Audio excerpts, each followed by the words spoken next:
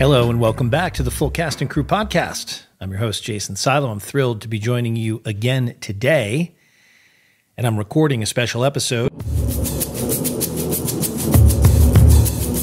all about the brilliant new Martin Scorcese film, Killers of the Flower Moon.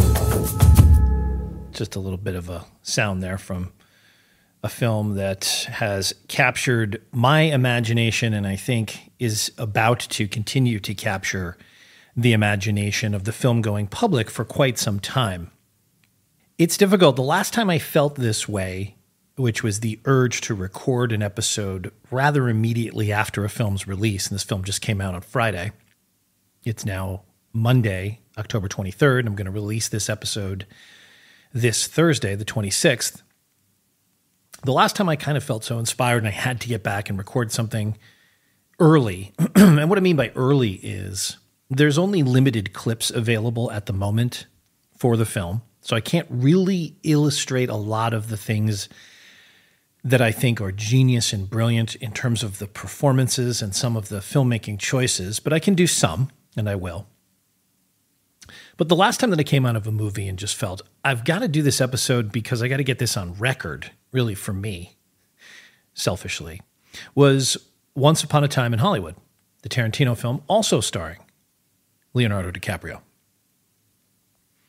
And I had a similar issue, which was, at that point, there were no clips of that film out.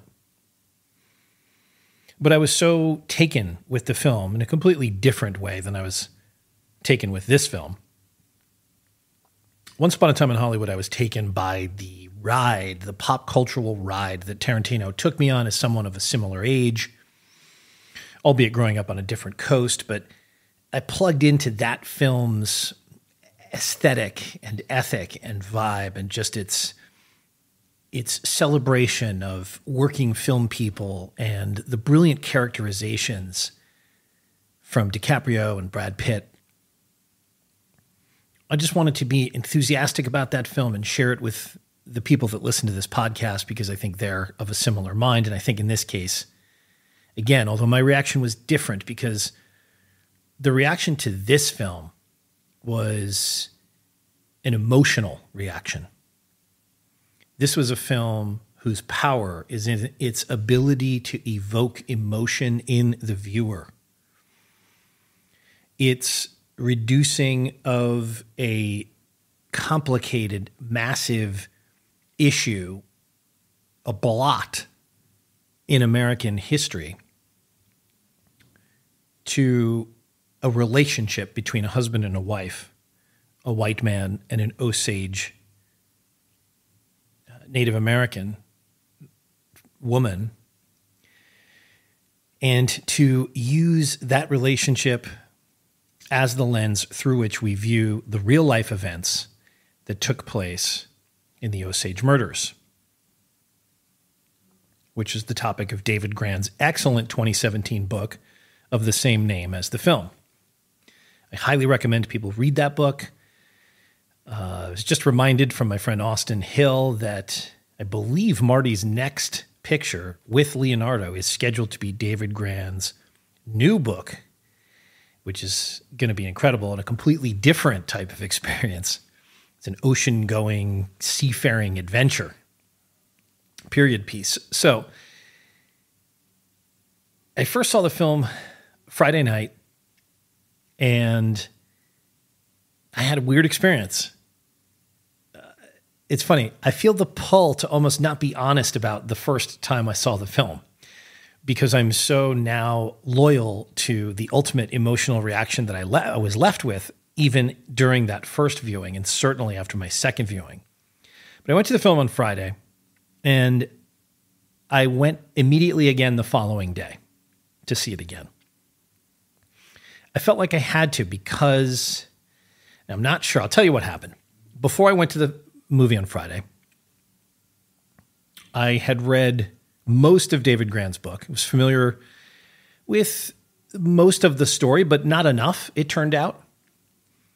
And some of the journey that the film takes you on was lost on me, but I did have an unfortunate text conversation with my friend Dan just prior to going, and he was very good about not wanting to color my experience. But of course, me being me, I sort of goaded him into telling me his reaction to the film. And he didn't have an entirely positive experience of the film.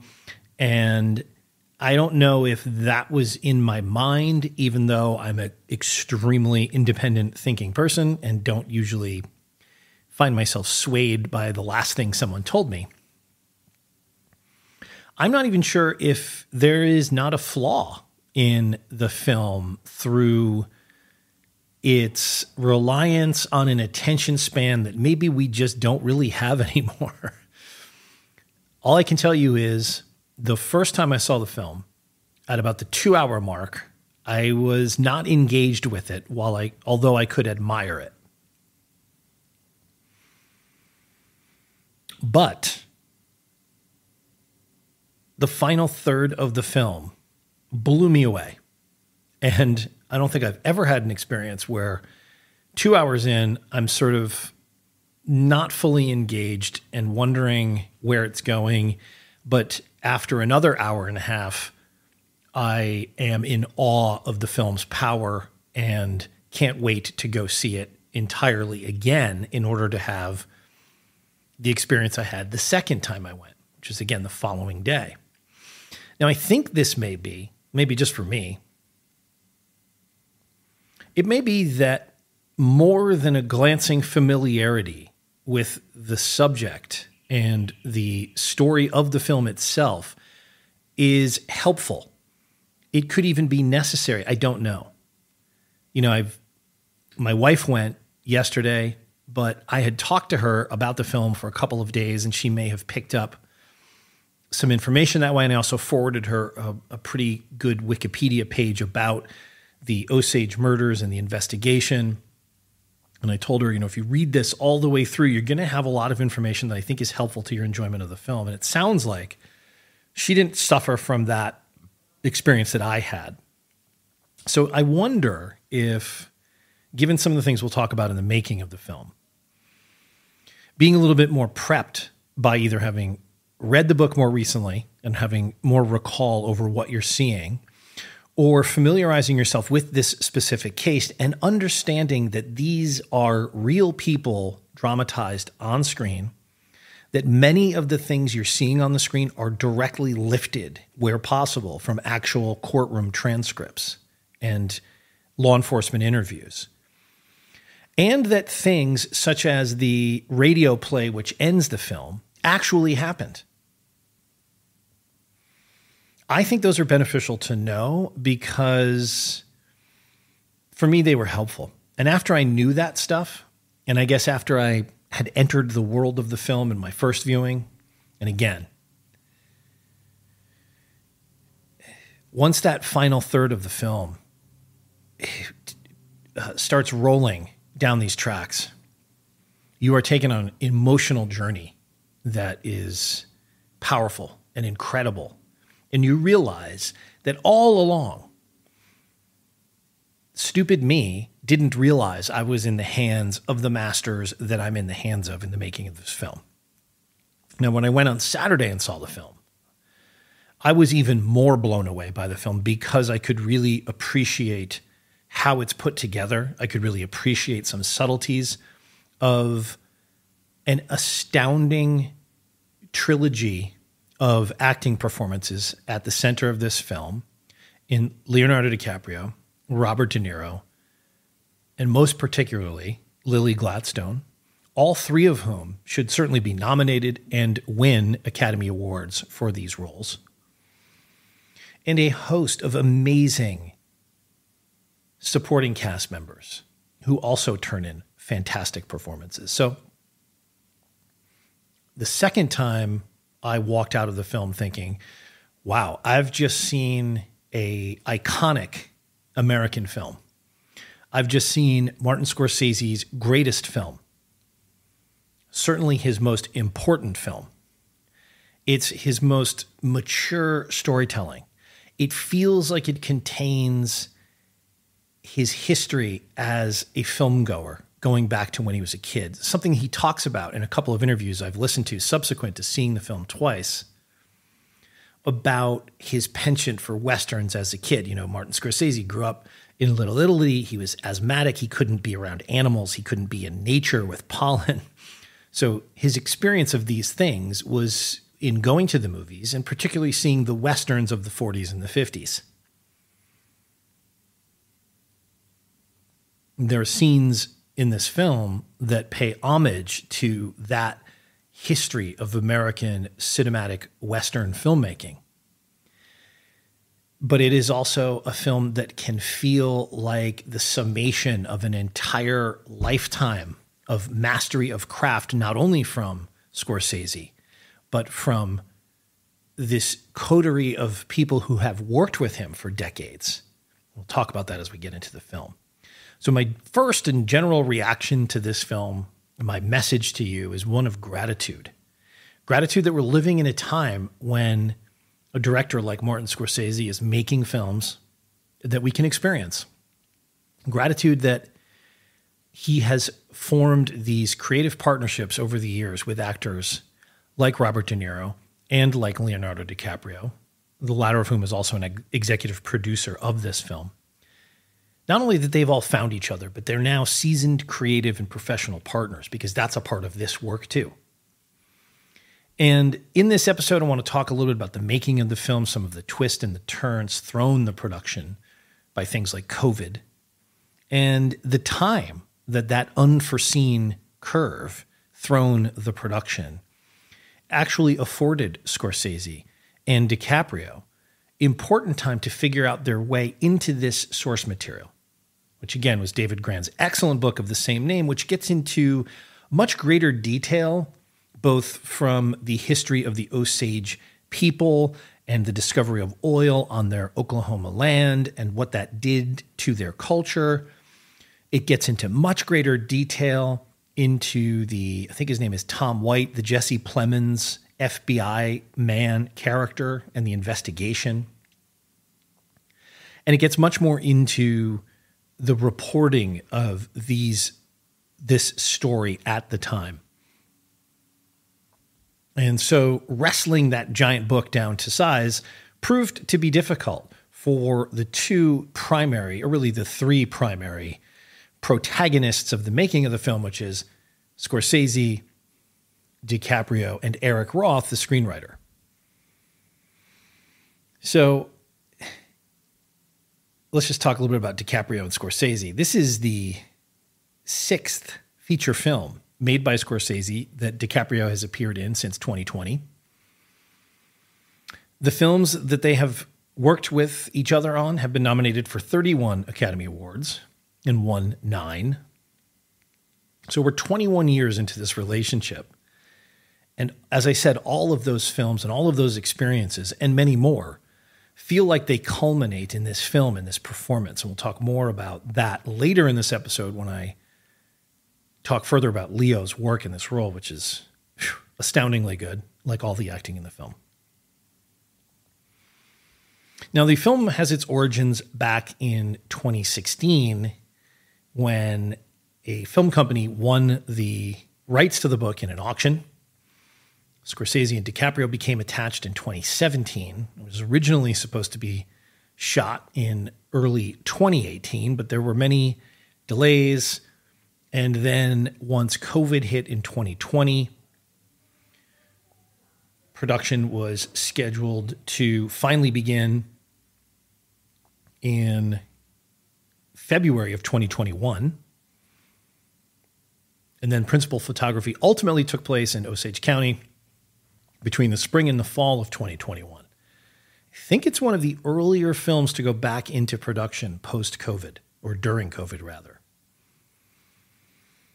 Now, one of the things that occurred was that Marty and Leo had worked on this script for a very long time together and with Eric Roth.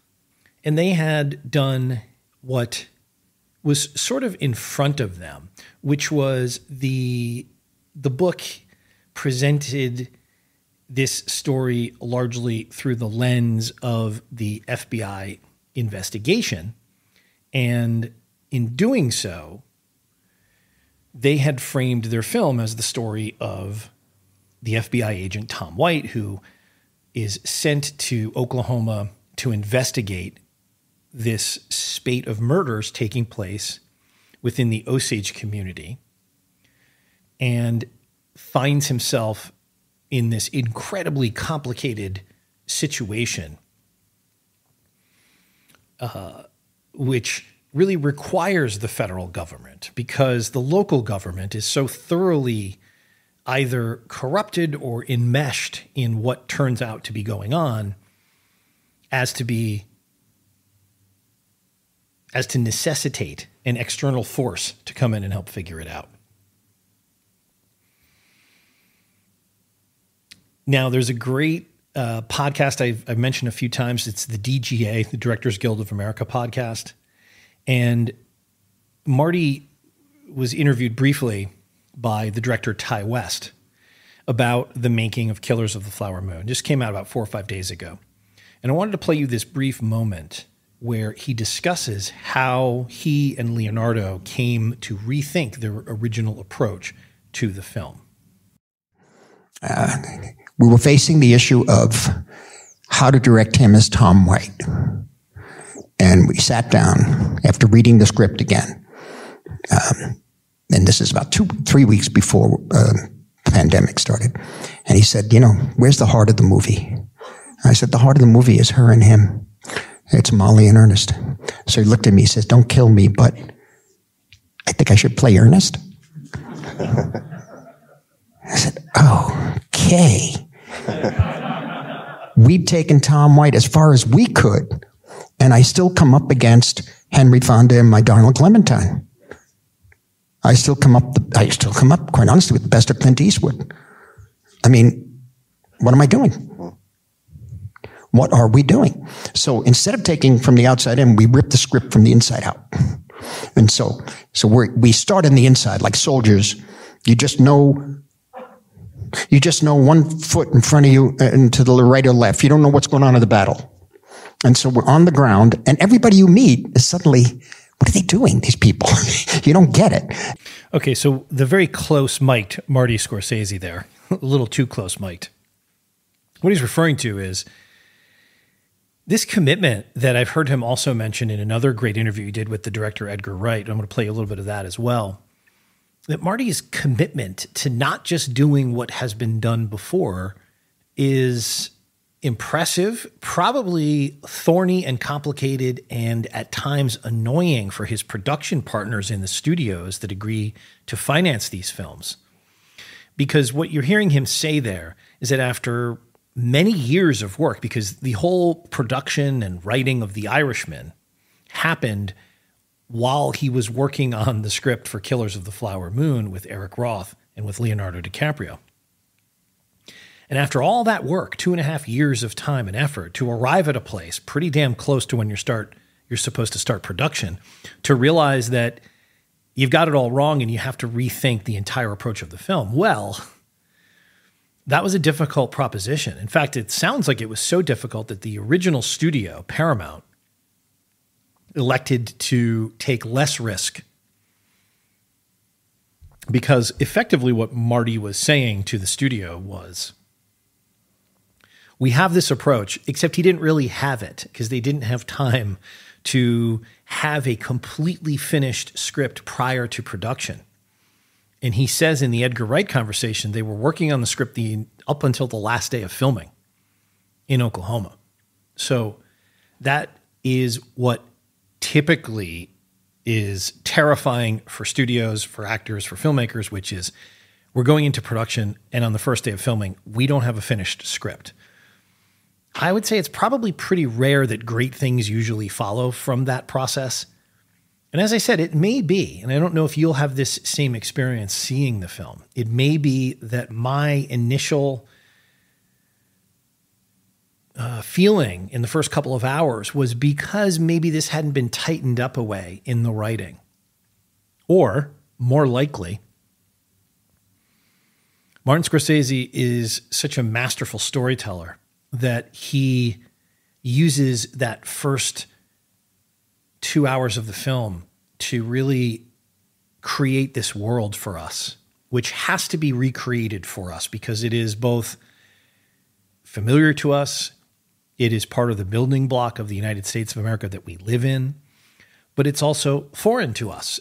And so he has to really create a world for us in which this story can unfold. And there's a lot of, not heavy lifting to do, but there's a lot of world building to do. And that's, I think, what the film concerns itself with over the first couple of hours. And then the last hour and a half of the film is incredibly powerful playing out of the scenarios which have been set up for us. And so, as I said, the film is an experience of building emotion. And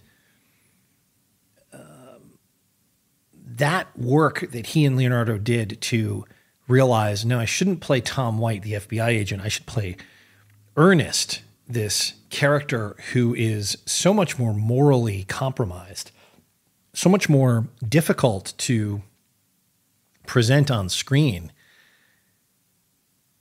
He's such a worm. He's such a spineless toady.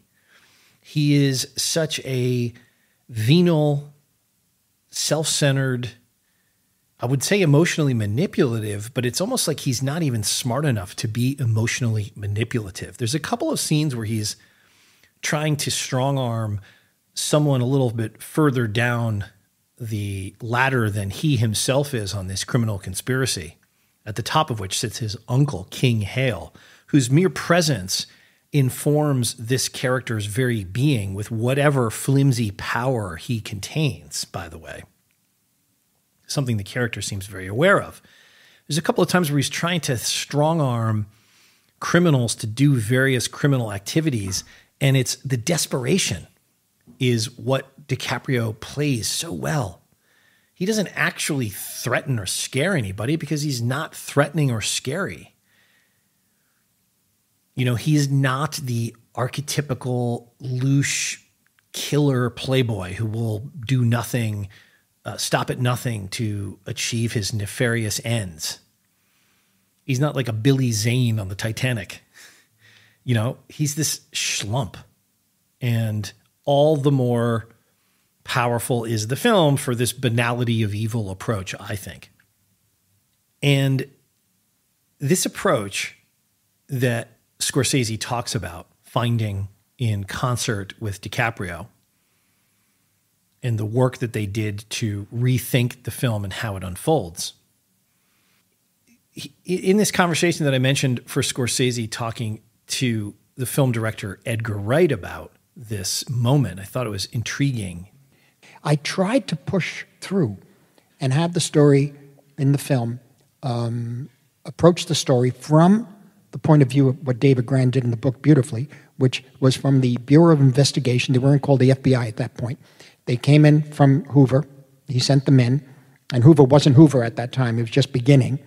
And he had no choice because the place blew up, the house blew up. And I tried to do it, and Leo was going to play Tom White, who was the federal agent, but I found that after 2.5 years working on the script with Eric Roth and making Irishman during the same time, I found that I really, both Leo and I couldn't find a way to see anything different or new that we could project in Tom White.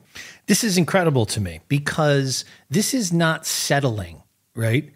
Because Leonardo and Marty can make the film that Eric Roth wrote with them together, where Tom White, the FBI agent, is the lens through which we explore the whole movie. They had that script. That was approved.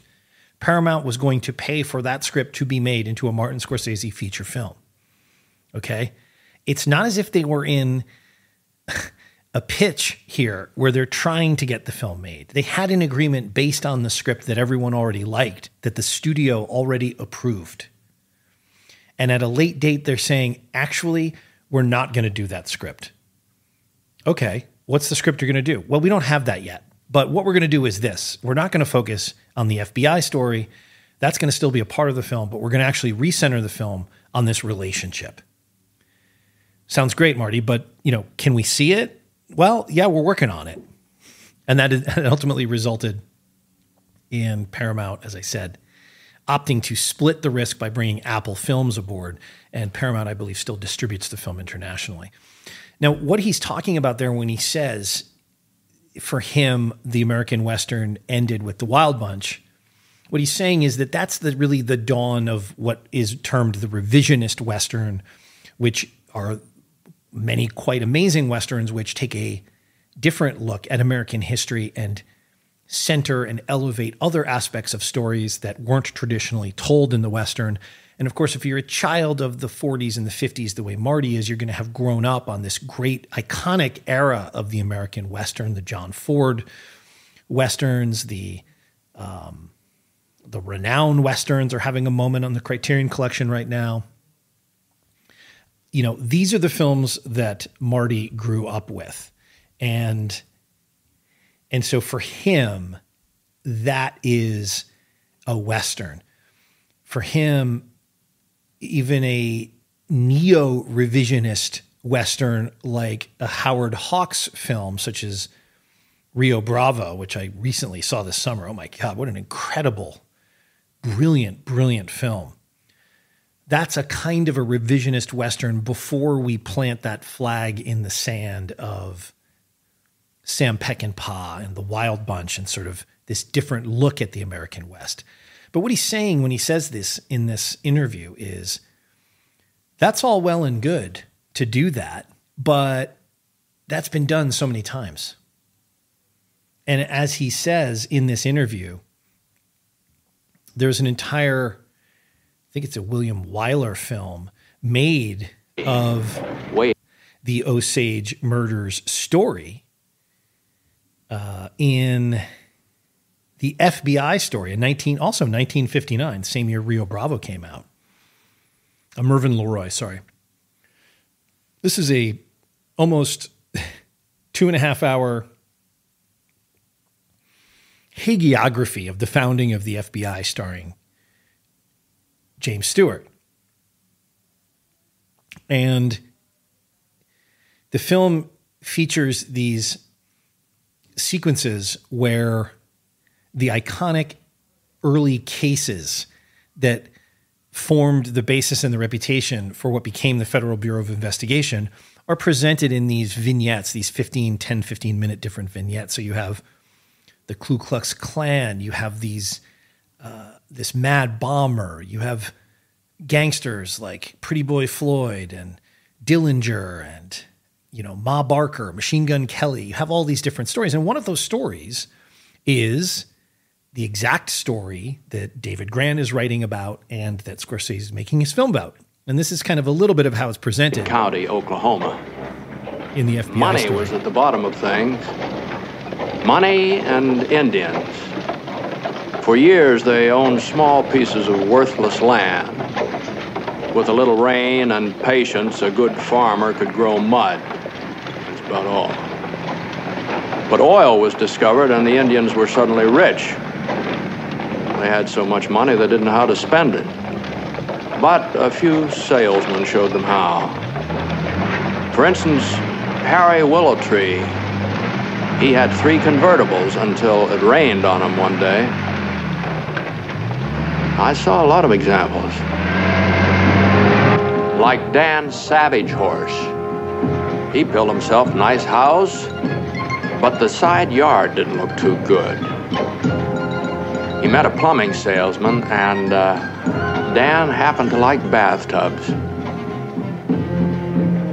Dan's father was different. So this is what Scorsese goes into some detail in talking about with Edgar Wright, which is this infantilization of the Osage in this 1959 FBI story as, they're so stupid as to be fooled by a variety of salespeople selling them useless crap that they don't need, populating this front yard with 30 bathtubs, which is what we see when he's talking about this guy who fell into the clutches of a plumbing salesman.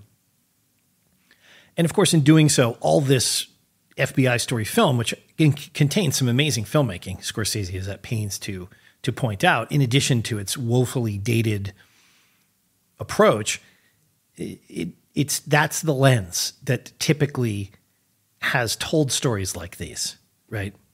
And in doing that again, what are you going to do, as he says? So that's the cause for the recentering of the film on the married couple, Molly and Ernest, at the center of the film. Now, Scorsese's working here, as I mentioned, with a number of incredibly talented, versatile, and long-serving members of his coterie of filmmakers. And they include, but are not limited to, Robbie Robertson, whose score is the final score that he worked on with Scorsese, a collaborator of his for many, many years. It's actually the 11th and final collaboration between Martin Scorsese and Robbie Robertson. Rodrigo Prieto is the cinematographer who has worked on a number of Scorsese films over the years. And of course, Thelma Schoonmaker is his editor since every Martin Scorsese film since Raging Bull. 1980, she's worked on every Scorsese film. She's 83, Marty's 80. How about a shout out for people working at this level in their 80s? Okay, it's pretty impressive. Now, a new member of the team who hadn't previously worked with Marty before this, and someone whose work really is so intrinsically important, is the production designer Jack Fisk. Now, I was so pleasantly surprised to see his name again, because we had talked about Jack Fisk when we did our episode about Carrie, the 1976 Brian De Palma film. Well, Jack Fisk at the time was married, and is still, I shouldn't say at the time, but in 74, he married Sissy Spacek. And Carrie is I want to say it's 1976, I think. And so they were together on the set of this film, and he was really intrinsic to several important moments in the making of Carrie and her conception of the character. And I believe we play some of her talking about that and about his anecdotes and things that he would share with her to kind of keep her in this mind space that allowed her to create this brilliant and original character on screen in Carrie. So Fisk was the art director for Carrie, and he's also worked either all of or the first batch of films from Terrence Malick, including Badlands, Days of Heaven, Thin Red Line, Tree of Life. But this is the first time he's worked with Scorsese. And Jack Fisk is known within Hollywood for being the type of production designer you go to if you want to build sets on location. So in other words, I gather that in the world of production designers, you may have production designers whose expertise lies in the world of CGI filmmaking, for example. You may have production designers whose expertise lies in shooting at a studio.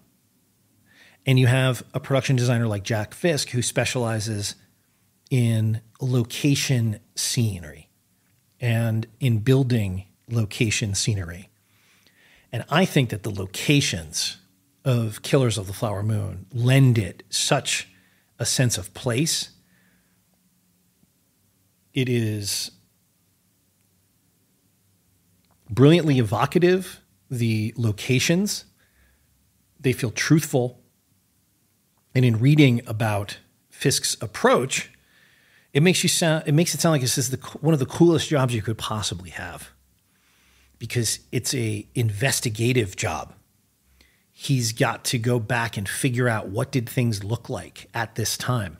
Where would Molly have lived? Physically, like literally, what's the address? What type of house or apartment or home would she have lived in?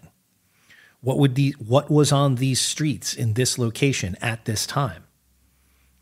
And let alone all of the different consultation that the filmmakers did with representatives of the Osage Nation to make sure that all of the cultural representation of the Osage way of life was presented as authentically as it possibly could have been. That's a whole other aspect of the film that I'll talk about in a second. But in terms of the production design, and for Jack Fisk, who's been nominated a couple of times, he was nominated for There Will Be Blood, the Paul Thomas Anderson film, 2007, and he was nominated for The Revenant in 2015, another Leo DiCaprio film. But I can't imagine that he doesn't win for this. But again, I'm emotionally reacting to the fact that I think everybody should win for this. I think it should win Best Actor. It should win Best Supporting Actor. It should win Best Actress. It should win Best Director. It should win Best Film. It should win Best Cinematography. It should win Best Editing. It should definitely win for Best Score. And it should win for Best Adapted Screenplay. Have I left anything out? Cinematography, all of it. I just can't imagine there's a better film that's going to come out in 2023. So here's an interesting quote I wanted to read. Is a writer named Jim Hemphill wrote in IndieWire about Jack Fisk's production design. He said, quote, "The tragedy of Killers of the Flower Moon lies partly in its depiction of the loss of the Osage way of life. It's a story told as much through Fisk's designs as through the script.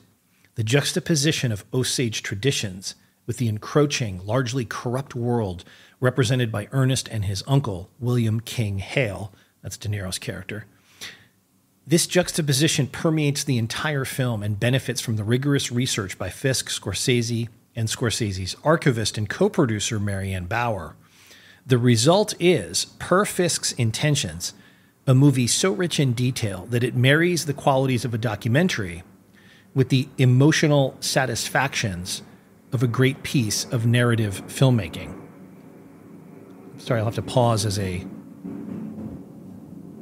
squadron of fighter jets passes overhead here in New York City.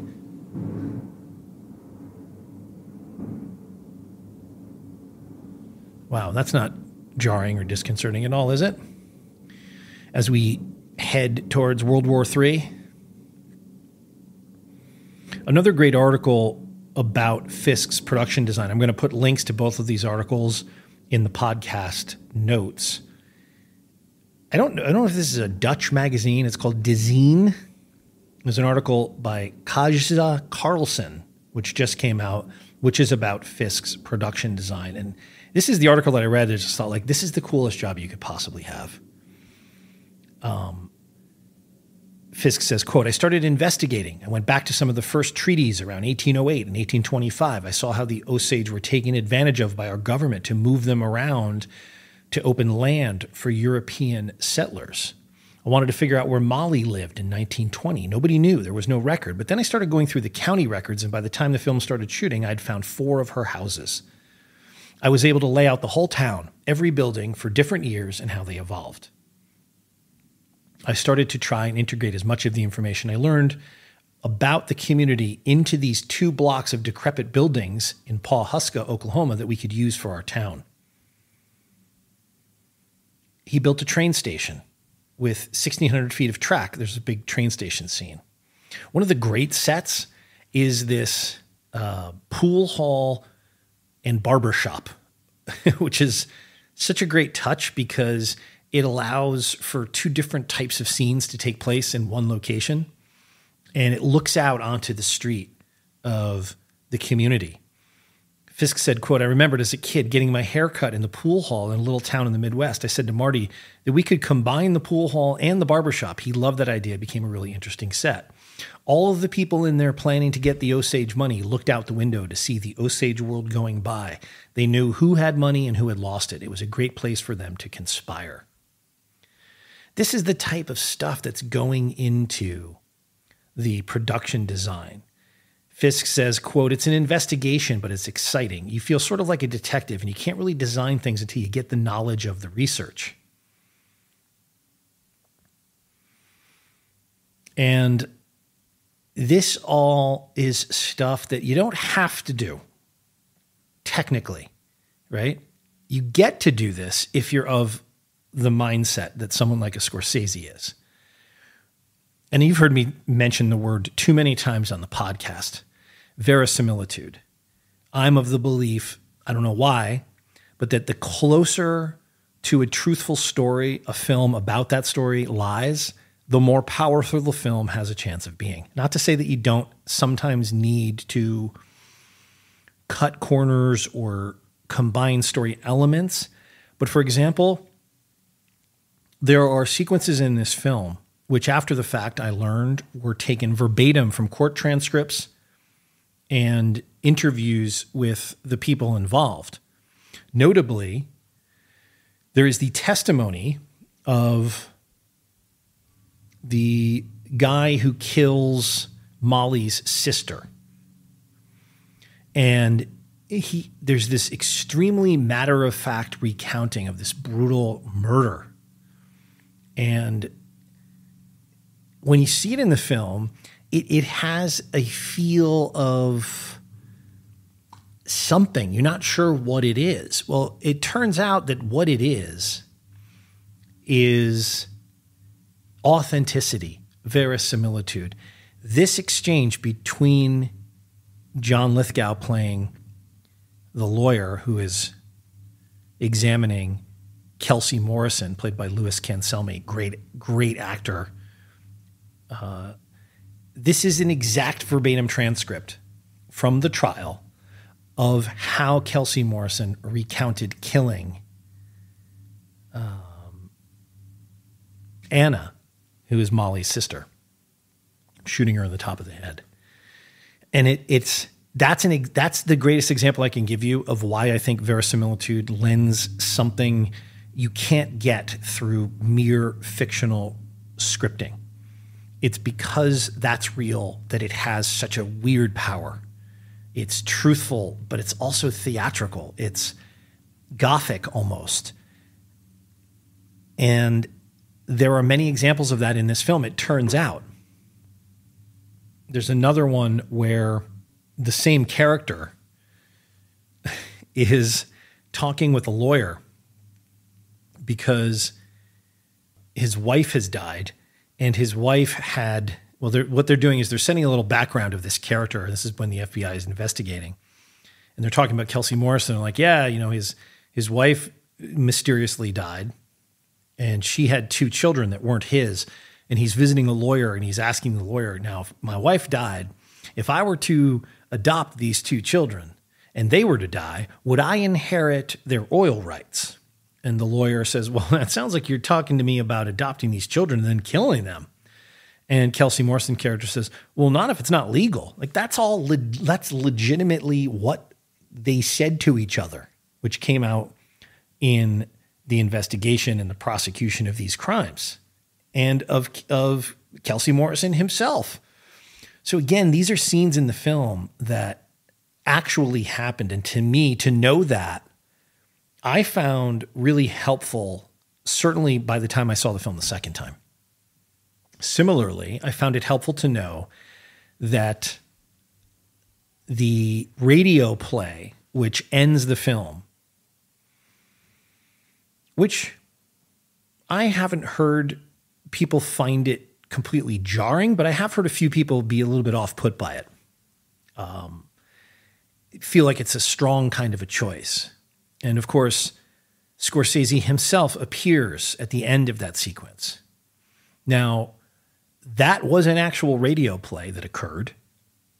And Scorsese talks in this interview with Edgar Wright about how his original idea for the ending was to show the behind-the-scenes filming of that FBI story sequence about the Osage murders starring Jimmy Stewart, that he was going to show that being filmed, and that was going to be this mechanism, which to me, using that or using what they did in the radio play, is a way of brilliantly, to me, both summing up without having to do those things on screen where it's like, so-and-so was scheduled to life in prison, but was pardoned and died in a trailer park, and Molly got remarried and lived with her second husband, et cetera, et cetera. Like, there's a way to do that they found. Again, this idea, let's not just do what everybody always does. How can we do this differently? And I think in addition to doing it differently, I haven't heard Marty talk about this. So this could be just what I am putting onto things. But what I think that is also doing is it's commenting on our moment, our true crime moment, right? True crime podcasts stating versions of things that become the way people think about very complicated stories, simply by dint of becoming the most recent way that story was told. Look at Serial as a podcast, right? We all listen to that.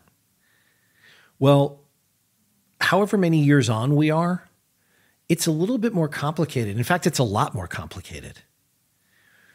And the way you were presented that story left everyone, including the two people making that true crime podcast, thoroughly convinced of this guy's innocence, thoroughly convinced that there's a miscarriage of justice. And in fact, maybe there has been, we don't know, but certainly subsequent to that, there have been a lot of things that have occurred legally which would give you pause and makes you realize that that is a essentially fictionalized version of events presented in, even more damagingly, a documentary-esque feeling production. But is it the truth? It's not. It's not the truth any more than Scorsese's film version of David Grant's book version of this story is the truth in quotes. But what it is, that radio play moment at the end for me, is I think it comments on this moment that we live in, this true crime moment. But I think it also acknowledges that as human beings, we can tend to trivialize these incredibly difficult and important moments in our history by turning them into entertainments, however moving and profound they might be. Killers of the Flower Moon is a big-budget Hollywood filmed entertainment.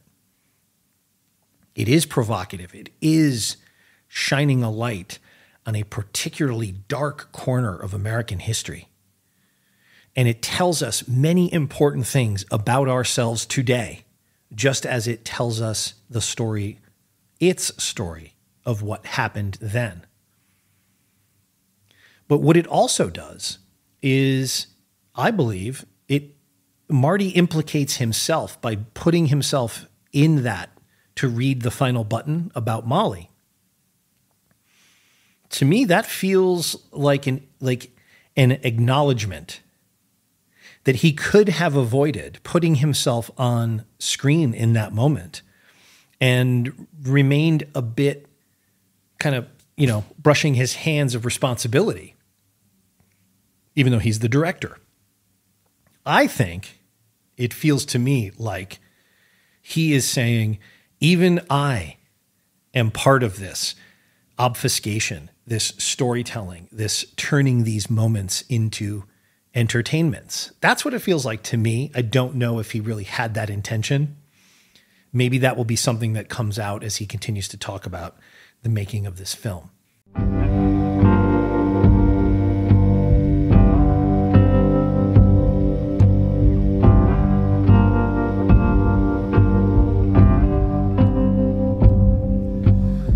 I want to talk a little bit about the incredible score before we get to some of the performances that I'd like to talk about.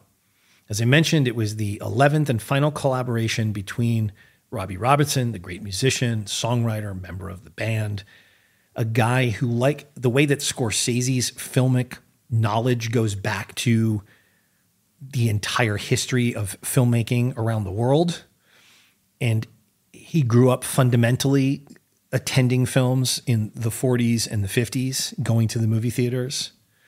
In the same way, Robbie Robertson grew up in American popular music, country western music. Even as a Canadian, his experience on the ground in important bands, the band, playing with Bob Dylan, playing with Ronnie Hawkins and the Nighthawks, being present for so much essential, foundational, pop cultural musical history, literally on stage, makes him too someone who still at it at the end of his life, what turned out to be the end of his life, turned in just an incredible film score that is so, you couldn't think of anyone but Robbie Robertson maybe to do this. He's spoken many, many times of his own Native American background and roots, and he brings that to this score. And he spoke with a Variety reporter in the summer, Chris Willman. I'll put a link to this as well. He spoke to Chris Willman at the end of July, and 2 weeks later, he died on August 6th. And certainly Robertson in this interview is not talking as if he's aware that he's going to die in 2 weeks. So it's kind of poignant. But he has some great quotes in this thing about working with Scorcese as often as he did. He says, quote, "I mean, we're in awe ourselves that our brotherhood has outlasted everything. You know, we've been there. We've been through it. We've been there and back. Our story is a trip. I'm so proud of our friendship and our work. It's just been a gift in life. And at the same time, I didn't have to just do what he does. I get to do what I do with other people too. So yeah, I'm unbelievably grateful for this opportunity." He says, quote, "And now Marty and I are both 80 years old and we're getting to do a Western." He says something I thought was such a great quote. Whenever you're going to do a project, you want to shoot high and you want to do some really good work. But on something like this, where its soul is from Indian country, for me, it comes down to, you couldn't have written this. You couldn't have made something like this up. This is so magical. And the writer says, quote, "What Robertson is alluding to there, the serendipitous, almost too good to be true part, is the fact that his mother was Native American, and that he has long and proudly embraced that as part of his heritage. His mother would frequently take him to the Six Nations Indian Reserve as he was growing up, and he had occasion to visit reservations. Most recently, he says, he spent time in Oklahoma with the Osage people. In some of the final weeks that Scorsese was shooting the film, absorbing moods and ideas for his eventual score. And he said of composing this music, obviously for me, it starts at the very beginning. When music comes along in my life, when that button gets pushed, it says, this is a direction you're going to go in. You gather pictures in your head of this music at Six Nations being played while I'm sitting there, and my relatives are all sitting around with their instruments and they're singing and they're breathing. One guy would start a rhythm and somebody would start singing a melody to that, and it was just haunting. And I thought, whoa, this is what you do on the reservation? Because I was living between Toronto and the Six Nations Indian Reserve. So I'm just learning all the thousands of things that they do there that they don't do in the city. And the feeling of the music beside you like that, humming, droning, the groove of the feel of it, all of that getting under your skin. It goes to that place and it lives there forever. That's what we found out. It's still there and it didn't move. You can move, but it don't. And all of this is what he brought to composing this incredible music that is used throughout this film. You know, I recently rewatched, I was on a long plane flight back from a work conference in Europe, and I took the occasion to rewatch Blade Runner 2049 because I have plans to do that on a forthcoming episode of the podcast. And two, that's a very long film. And it requires a focused, seated attention like Killers of the Flower Moon. And continually, whenever I watch that film, and I've seen it probably 10, 12 times now, so it's 7 times in the theater itself, it's the music in Blade Runner 2049 that's so phenomenally astounding to me. My memory of seeing and hearing that in the cinema, it's indelibly imprinted upon my mind. And here too, the music is something I will never forget, because these cues, and in particularly this heartbeat theme, is so simply haunting.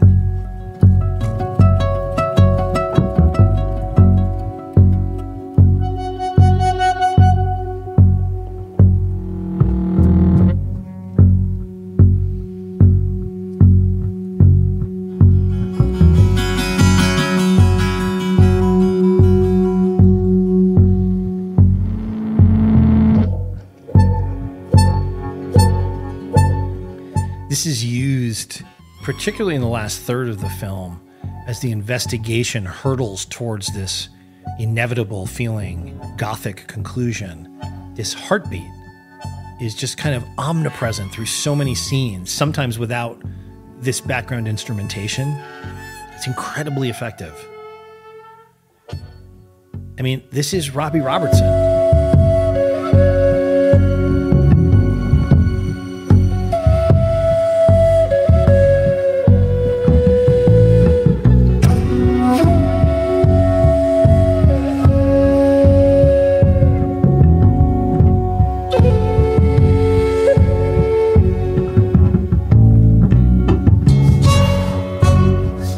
This is the perfect person at the perfect place at the perfect time to do something indelible that will forever be a part of how this film is experienced and understood.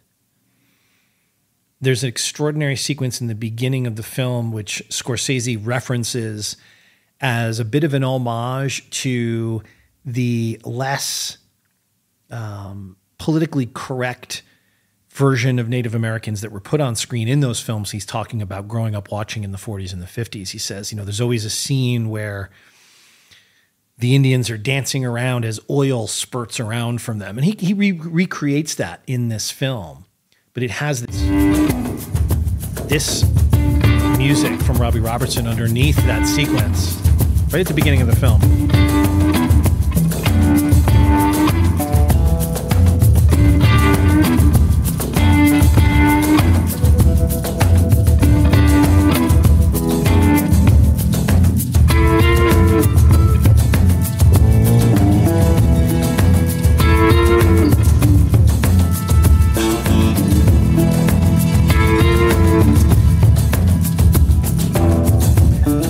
Propulsive rhythmic backbeat, you have layered on top of that these slinky, jaunty, rock and roll, R&B vibe feeling elements. It lends things sort of a slinky sensuality, but also kind of a bit of a hint of impending doom, I believe.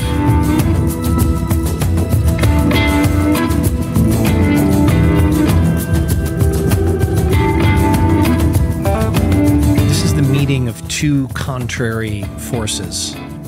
You have the historical background of the Osage people, represented here by that flute sound.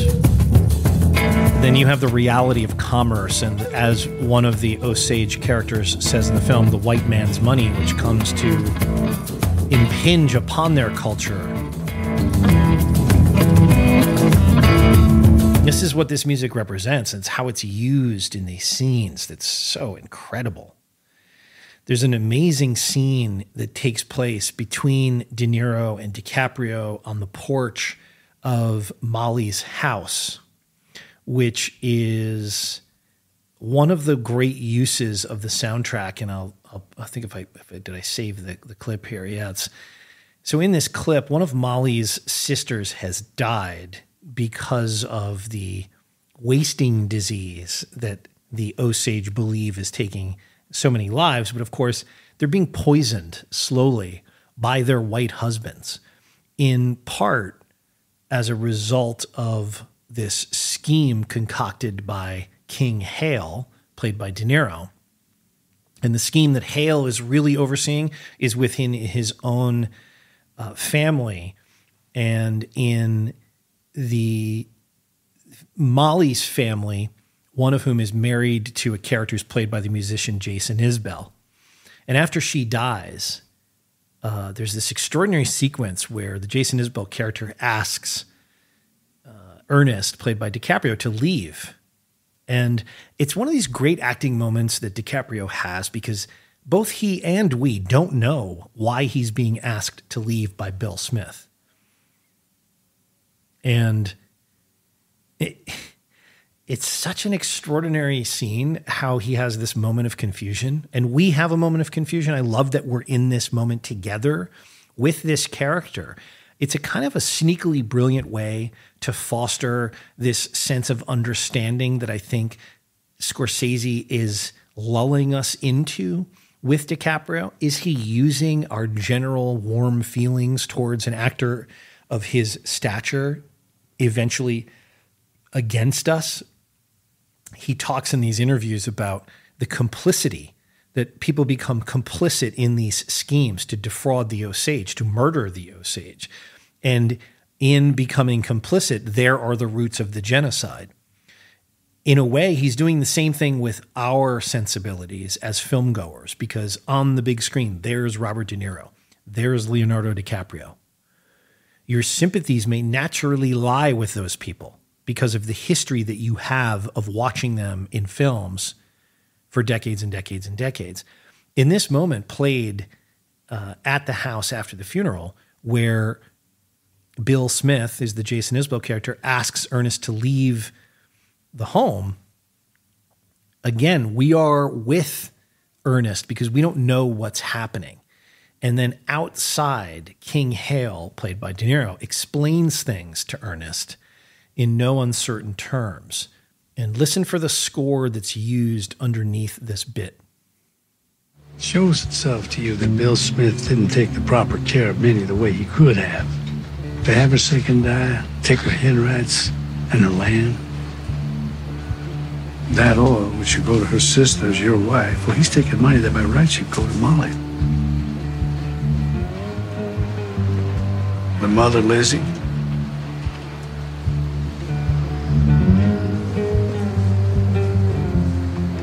She's not in good shape. She won't last. Most Osage don't live past 50. With these women dying, with how Osage suffered from illness, you have to make it the head rights come to you. You see? This is such an extraordinary scene between two extraordinary actors. We'll talk a little bit more about that. But again, you hear this use of Robbie Robertson's incredible music. There's also an incredibly scored sequence where they stop down on the Tulsa Massacre, which is briefly touched upon in the film as another obvious black mark in American history. This music is terrible and filled with terror and the horror of those events.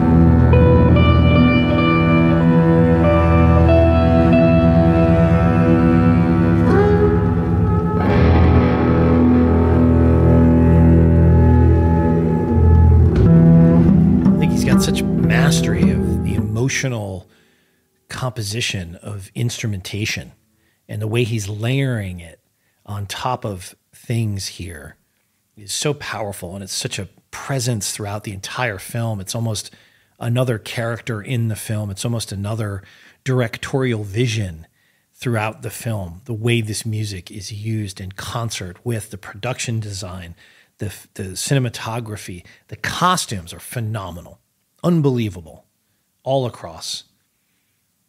And this is part of what's working in terms of the genius of the craft of filmmaking. And another thing I wanted to speak about in terms of the film, which is an important aspect of the making of the film, is the involvement of Osage people and Native people in the pre-production, the research, the filming, the making of the film, because there are a lot of people behind the scenes who contributed to many of the aspects of the culture which we see so carefully depicted on screen. Well, as I said, I felt that when I first read, when I looked, we even took the book, I said, if you're going to be dealing with indigenous people, I said, we're going to have to know them. We simply have to know them. And so what that means is they have to be with us.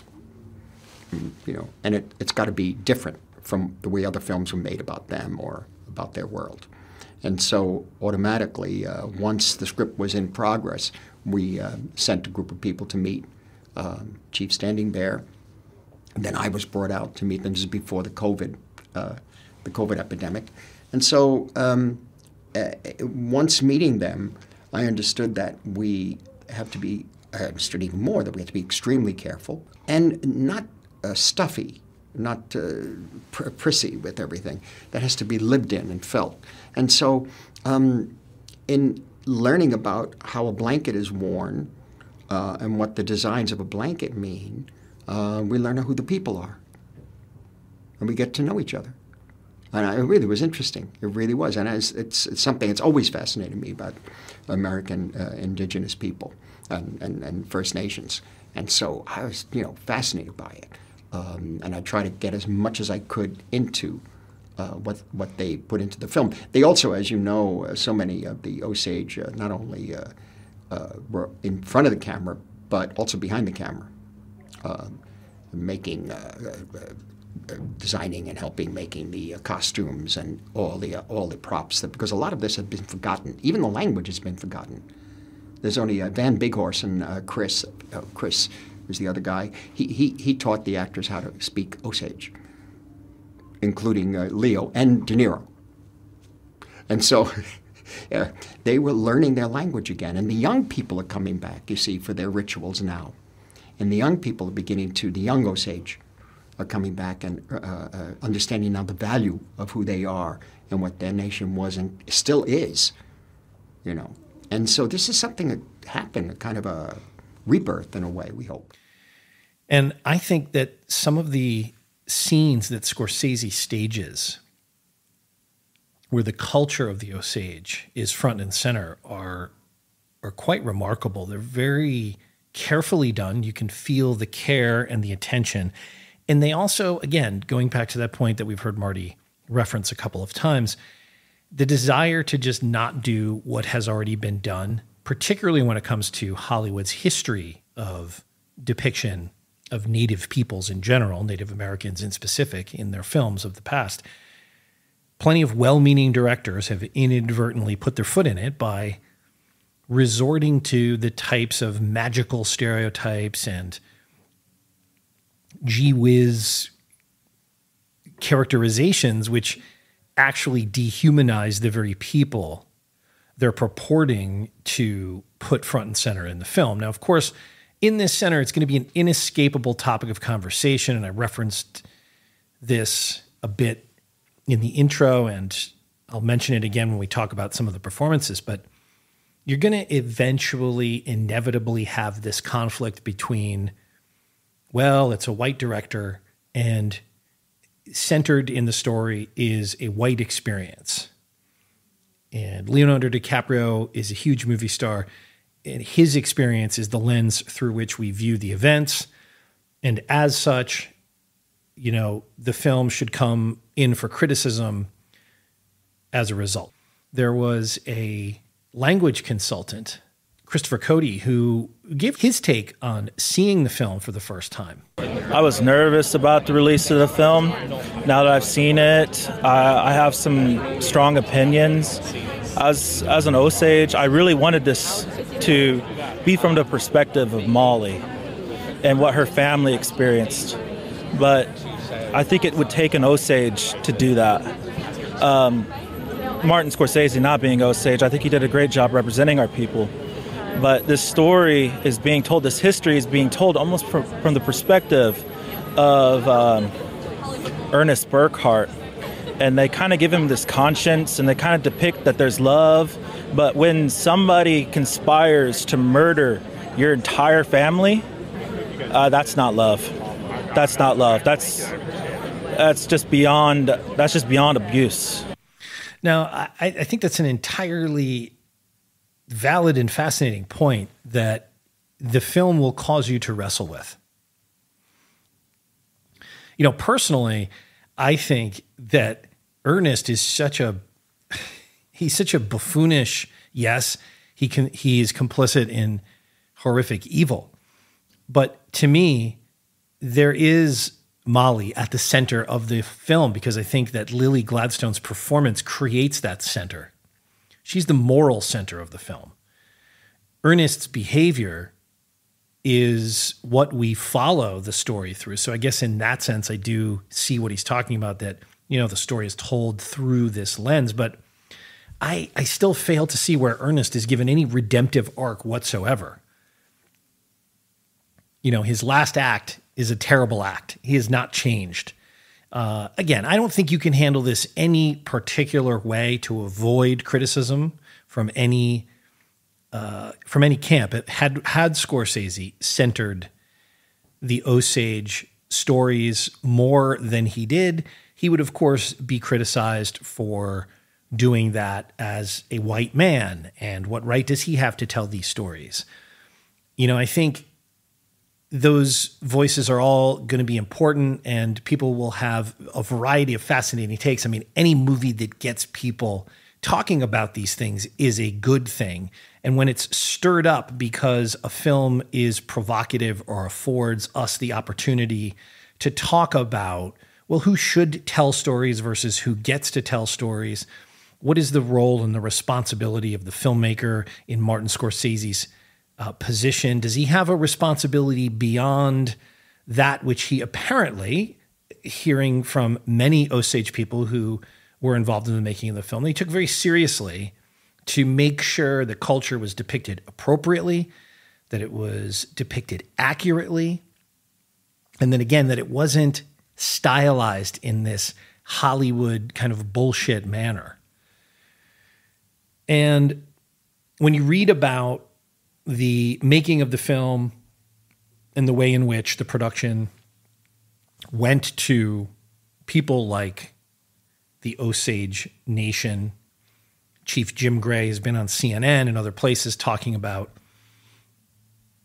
you know, that how they influenced the film, and Scorsese meeting with the chief of the Osage Nation, Jeffrey Standing Bear, and the resources that the tribe provided the film, language assistance, research assistance in terms of clothing and ritual, and all of these things, all the way including apparently Jim Gray himself is the great-grandson of Henry Roan, a character you will meet in the film whose killing is one of the saddest of the many depicted in the film. So he was, you know, this is still not so far long ago that he's not interacting with direct descendants of people depicted on screen. And of course, from Scorsese's perspective, he would say that, as you heard him say, you know, he realized that he was, as he said, looking from the outside in, which concerned him, and that's why they decided to focus the film on the relationship between Molly and Ernest, and that sort of, in Scorsese's eyes, brings the story from the inside out. Whether it does or not, I guess that's the topic of consultation here. And to Christopher Cody's point, it would take an Osage director to tell an Osage story in a specific way, that maybe there's an opportunity now to have those stories told. There are currently a number of representative TV series and movies that are bringing Native American lives to the screen in different and intriguing ways. And if we're living in an era where that's possible, perhaps the success of a film like this creates more opportunity for different people to chime in and tell their part of these stories. And I guess only through multiple people doing that can we get something approaching a cumulative understanding. Now, some of the interesting ways in which the community is represented is certainly in the language. You hear DeNiro speaking it. You hear DiCaprio speaking it. A lot of the native actors are speaking the language. And one of the more interesting articles that I found was in Vogue, of all places, primary source for me, researching any film, of course. And that was where the lead costume designer, Jacqueline West, was talking about the research process before filming.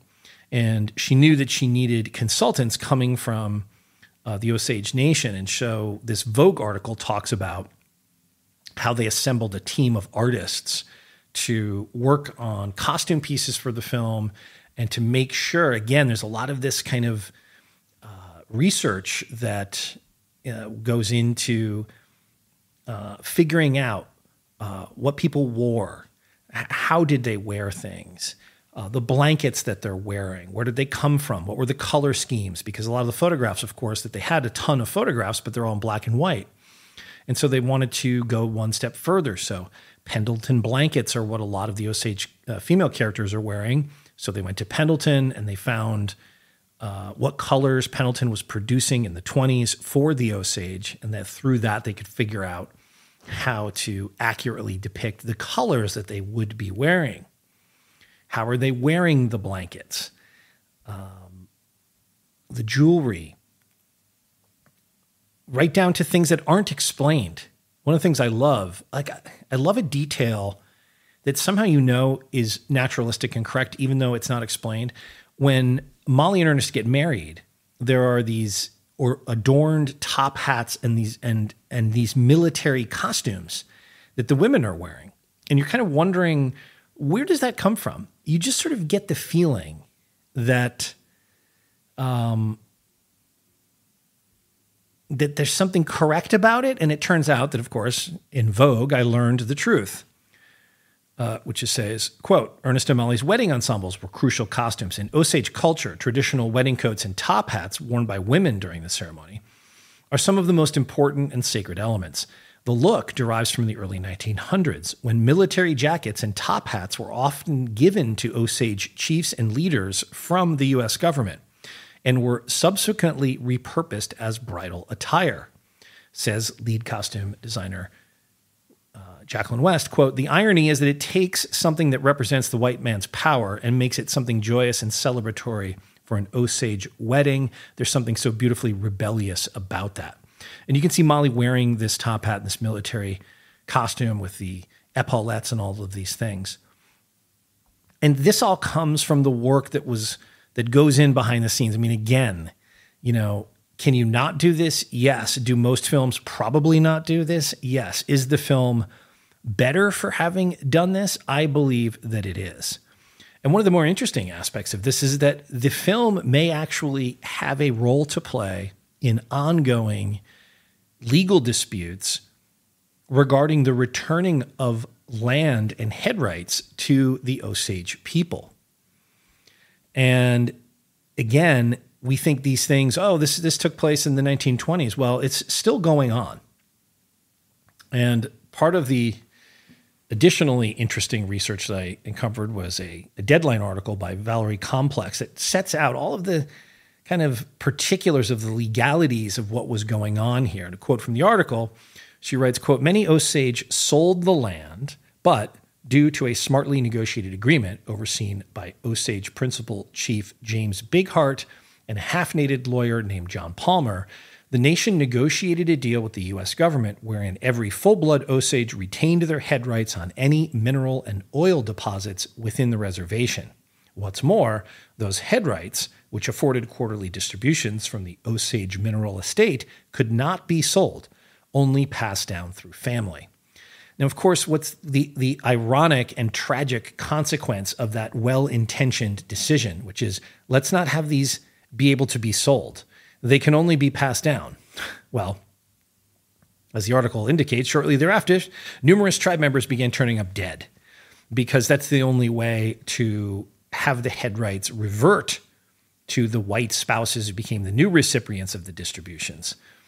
And so the land it can still be at issue here. And I believe they are still attempting to sort out the fact that some 26% of these rights are not held by the Osage people. It sounds like, it says here in the article, non-members hold 26% of head right interest in the Osage mineral estate. And they're pushing legislation where non-Osage can gift or sell their interest back to the nation. You'd think they'd be able to do that, but for existing legal constraints, quote unquote, non-Osages have been resorting to a federal tiered system for transferring these interests for over 20 years due to the barriers federal law has created for those who may want to return those rights. Why there would be barriers, I have no idea. It sounds like for some reason the government doesn't want to probably give people some financial benefit for returning either like maybe you can't legalize the return of improperly gained assets. Could be one thing. I'm just speculating off the top of my head here, which I shouldn't do. But or is it that moneyed interests that hold this 26% really don't want to give it back, and they therefore created a complicated set of, quote, existing legal constraints to make it almost impossible to just give back something which they should or shouldn't have? I guess it's a thorny issue which remains unresolved and will continue to unfold. Perhaps the movie itself will shine some light on those types of things. One of the aspects of the film that I appreciated was that there are also a few scenes where Osage members are speaking incredibly clearly about what has befallen them. These Osage are murdering us. In the case of Anna Brown, her family here on the west side have raised funds with an amount about $2,000 to $5,000 for the arrest and conviction of the murderer. Wally Burkhart has hired a private investigator. Hi. When this money started coming, we should have known it came with something else, because it's a white man's money. Yeah. It's not what we were taught coming down Missouri, Arkansas, and Kansas. What has come to our reservation that doesn't belong here, and it's them. They're like buzzards circling our people. They're gonna pick us body clean, leave nothing. You know, that scene is incredible because it's played where DeNiro and DiCaprio's characters are in this meeting and they're hearing this extremely pointed commentary, which basically says these buzzards have come in to our community and are picking our bones clean. Again, it's part of what I think is impressive about the film, which is the native people are not presented as these guileless, easily duped people who have no agency or sense of what actually is happening. It has a much more naturalistic, realistic view of power and how it's exerted, which is that you can have something happening to you and know that it's happening, but still be powerless within the system you find yourself in to stop it from happening.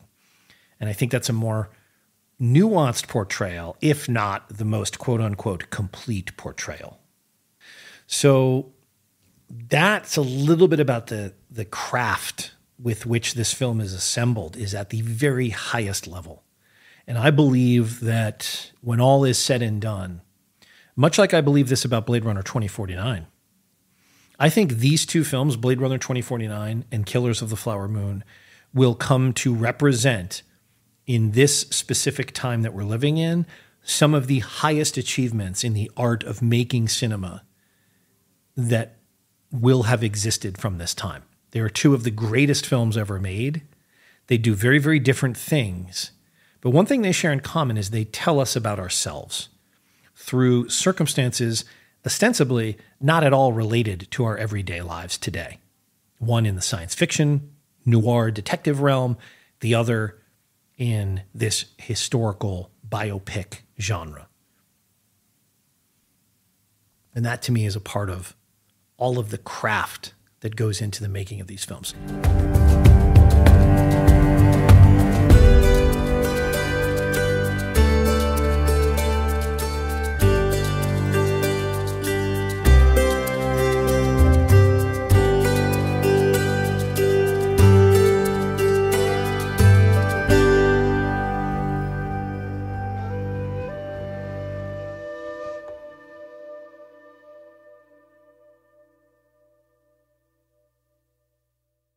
All right, let's talk about the cast. We're going to start with the principals here. DeNiro, for me, this is the most I have ever seen DeNiro disappear into a role. I don't mean that he has not always perfectly embodied all of the iconic roles that he has played over his 50-year career, but this is a role unlike any he's ever played before. And it requires something so different of him. What is present is this sense of canny, cunning, evil, scheming intelligence and manipulation that is behind every single word this character speaks and every single action this character takes, right down to the most minute physical movements that he makes when interacting with the other characters. I'm talking about the way his eyes cut away from someone, the way his eyes steal a glance at someone to see if the thing he just said has landed its mark. It's not a showy, loud DeNiro performance. Like I said, I don't think he's ever played this type of character before, and he is absolutely incredible in it. He is always manipulating. His every moment in the film is a performance for other people in the film. Again, this is where if we had more clips, I would play them, but just some of them that come to mind when I think of DeNiro's performance in this film are some of his initial conversations with Ernest as Ernest arrives in the area after the war. His manipulation of Ernest is so subtle and yet so obvious at the same time. But when he finally turns himself in, he does it in this grand, showy manner. Hey, I heard I'm wanted. Well, what for, King? Apparently murder. You know, he's making light of this thing that he's actually done. And he is the pulsating heart of evil at the center of the film. You know, this scheme, which is just, by the way, one of many which transpired in this community.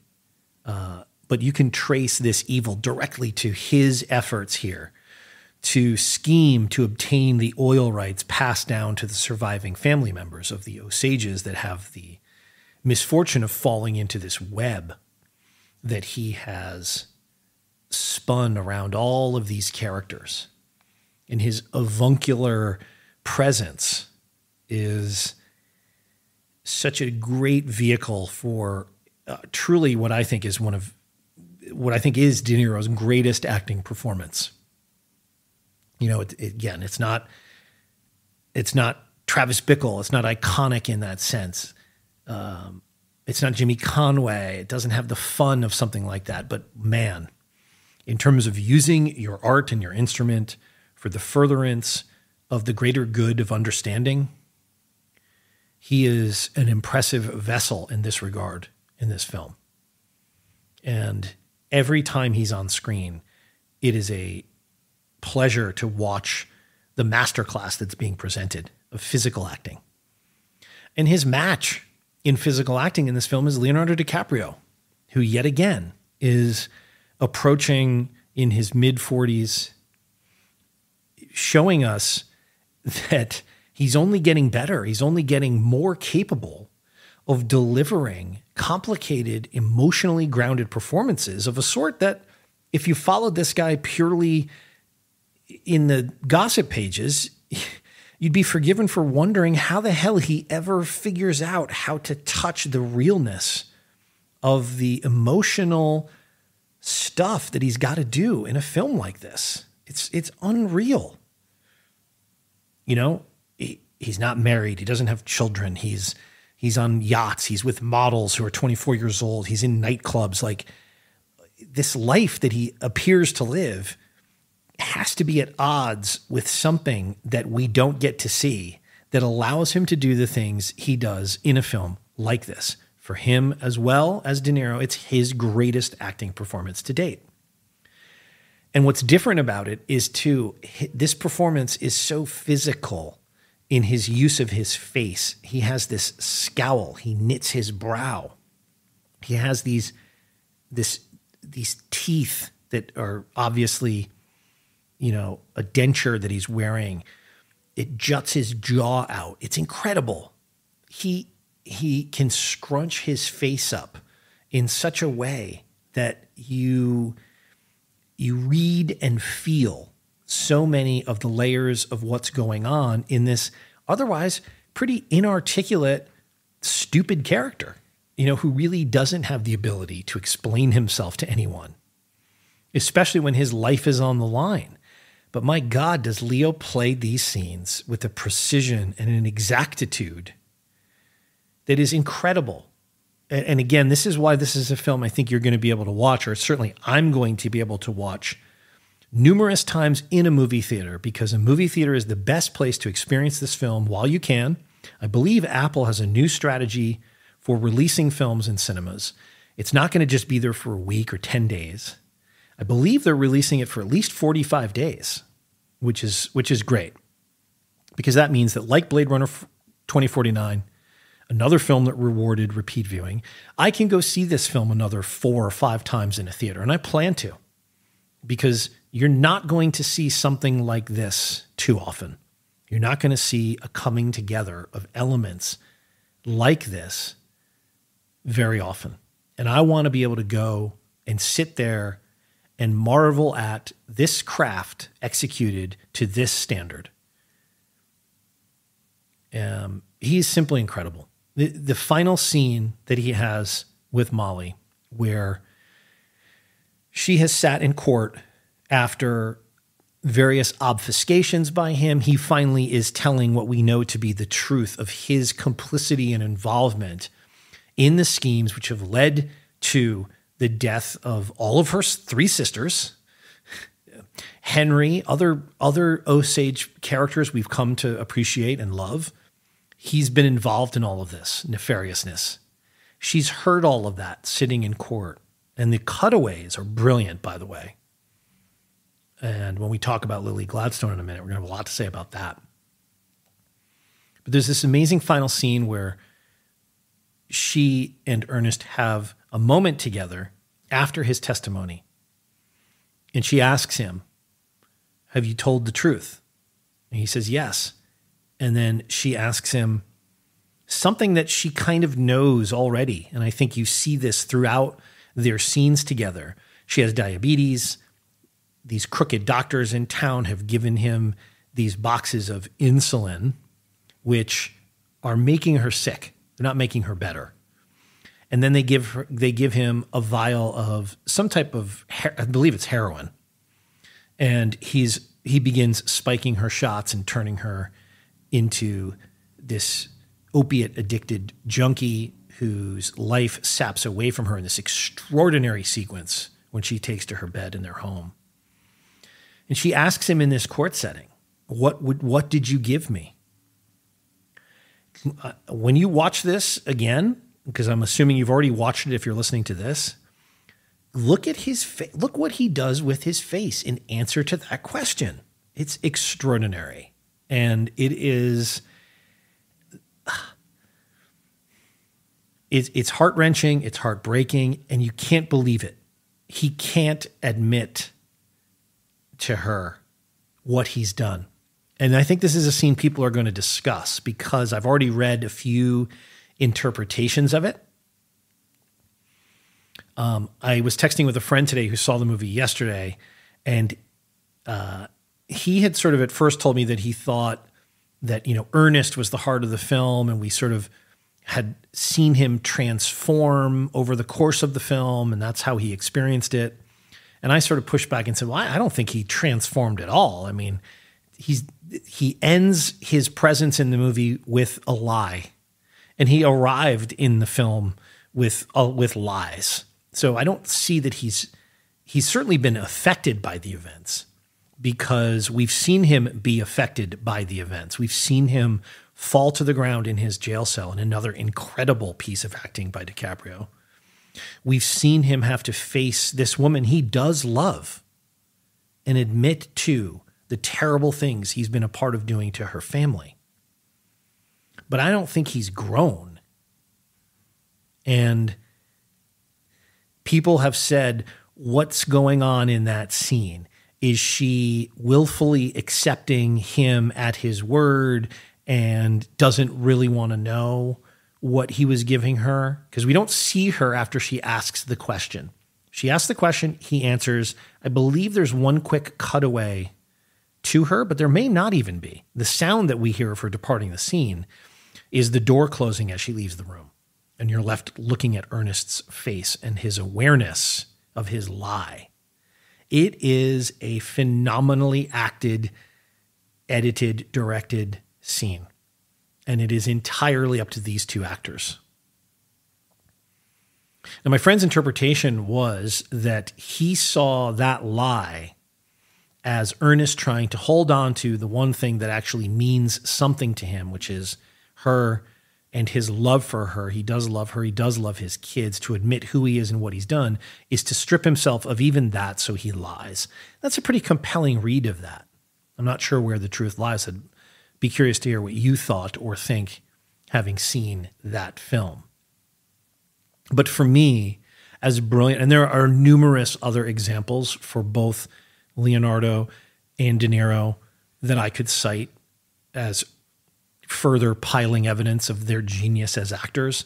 You'll know that from having seen the film. But for me, the beating heart of this film, the heart and soul of the film, the presence whose understated genius and emotional resonance is the only reason I think this works, is because of the portrayal of Molly Burkhart by Lily Gladstone. I think Lily Gladstone, let me just list a few of the things that Molly is not in a film like this. Okay. She's not a Native American in air quotes. She's not a patsy. She's not a hysteric. She's not a manipulator. You feel for her instinctively, immediately. She carries herself with a reserve and a dignity that we then see in so many brilliantly staged scenes. The type of humiliation that these people were forced to endure, particularly the women who have to have male, white, I don't remember the term they use. It's not sponsors, but it's like you have to have a white male man to be responsible for you because you are incompetent to manage your own financial affairs and your own money that you own because this is your land that the oil was discovered on, is managed by these white men in a system that completely, exists only for the benefit of the white men who set this system up. And you see her in these scenes have to retain and restrain her sense of exactly what's going on and playing along while not losing her dignity. You see scenes about her family with her mother and her sisters. You have a wonderful scene with the sisters gossiping in their native language about the men that populate their lives, the white men that populate their lives. That's a really important scene for so many reasons, not least of which is because we're seeing them as real people and we're seeing their awareness of, I think one of the sisters says, he wants money. They all want money. And one of the other sisters says, well, his uncle already has money. I think he loves you, Molly. And Scorcese talks a lot about hearing this from her relatives. I think he talks about one relative who's still alive saying to him, just remember, for all these terrible things that happened, they loved each other. And that is one of the most impressive things about this film. And one of the most impressive things about Leo and Lily Gladstone's performance is we never really feel very far away from that reality for these two people.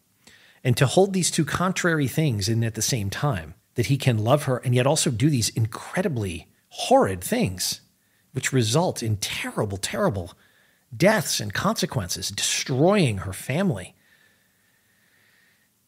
A lesser film would make less of that. It would choose a lane and stay in it. It would play by more trite, corny, sloppy, lazy shorthand.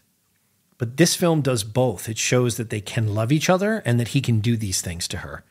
that she can love him and be totally aware, but ignore it, but love him.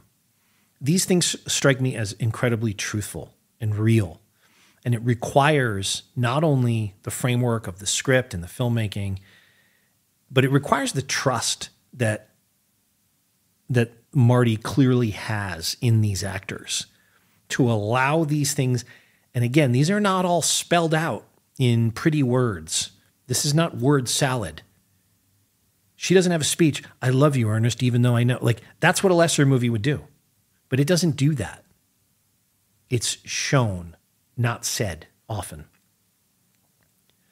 And I think that her performance is, I keep trying to reference this thing. There's this amazing sequence when her mother, who is ill, is cantankerously ill, and she doesn't want Molly. She wants Anna. She wants the messy, fucked up, doomed sister, the drunk sister who carries a pistol in her pocketbook. She doesn't want Molly. And there's another sequence later where Anna, on the last night of her life, is cuddling with the sick mother, and the mother basically tells her, you're my favorite. And you feel that in Molly. You feel that Molly has to carry that presence. She's different than the way the other sisters are portrayed. This is true to life. You know, they're not all just carbon copy versions of sisters. They each have a distinct personality. And her personality is severe at times, but there's a warmth that breaks through, most accurately represented by this clip where Ernest is driving her. Given that the Osage are so wealthy, they have white servants, they have white cab drivers. Like the script is flipped in this small town, right? It's the whites who perform the menial and subservient jobs, and it's the Osage who are the beneficiaries of this work. And so he's driving her, and her stoic and kind of unsmiling demeanor is something he's trying to puncture here. They told me you was going with Matt Williams for a time. You talk too much. I don't talk too much. Just thinking, well, I got to beat in this horse race, that's all. I didn't realize this was a race. I don't care for watching horses. Now, she's giving him so many sly side looks here with her eyes, which when you watch the film again, keep an eye out for those. Well, I'm a different kind of horse. Honkashi. Shomikasi Shiajimi. What was that? Shomikasi. That's how you are. I don't know what she said, but it must have been Indian for handsome devil. And right there, she beams this incredible smile and she has one of those great cinematic laughs. You know, I think the great movie laughs always are kind of unexpected and have a humorous ringing quality to them. You think of Eddie Murphy's laugh. That scene is so great because it shows the stoicism that she has, but it also shows that there's more going on there. And Lily Gladstone is absolutely going to win and should win the Academy Award for this performance. She's incredible, and she has to be incredible. Quietly, the whole weight of the entire movie is on her shoulders. And it's tough to have a role where you have to lose two sisters and a baby, and still, if you're committed to the truth of what would happen to a person to whom these things happened, how do you not just turn in this vacant-eyed shell of a human being who is so destroyed by everything? Yet she retains at the very end her strength, her dignity, and her decency alone. She is not ruined by the events of this film.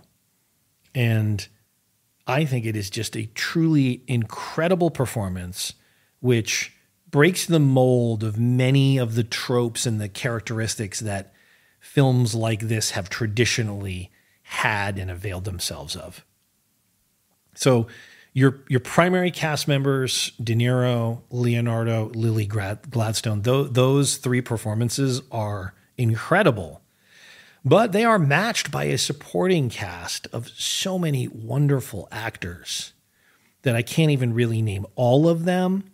But Jesse Plemons as Tom White, the FBI agent. Tantu Cardinal as Lizzie, the mother of Molly and the sisters. John Lithgow.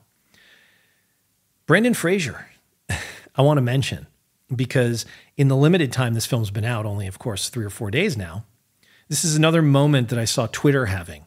Again, not that that's a real moment, but I saw a lot of people freaked out by Brendan Fraser's appearance in this movie. And by appearance, I mean his physical appearance. I've seen the whale jokes. I think he's brilliant. I think he's great.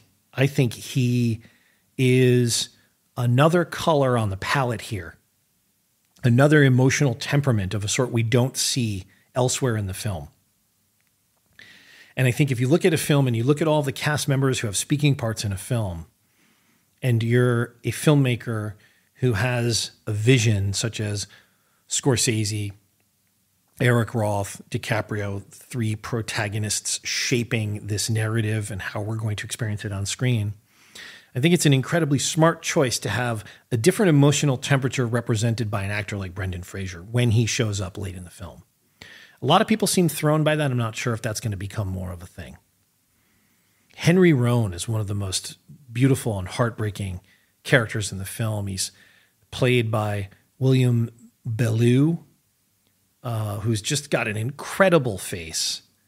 And he is this kind of doomed character who, he's so good. I mean, he underplays so many wonderful scenes with Molly, with whom he has this history that we find out about that she kept from Ernest, which is to her credit, I think. I love that. And there's an amazing scene where DeNiro says, well, great.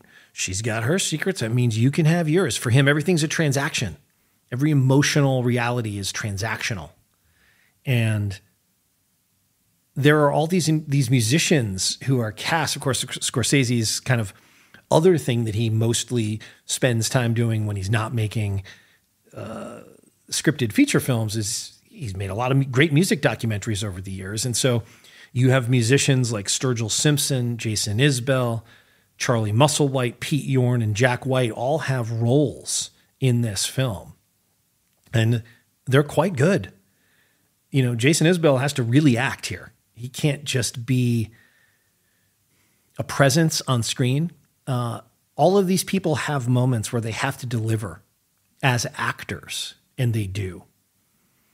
Ellen Lewis, I mentioned her name many times on the podcast as a casting director of note.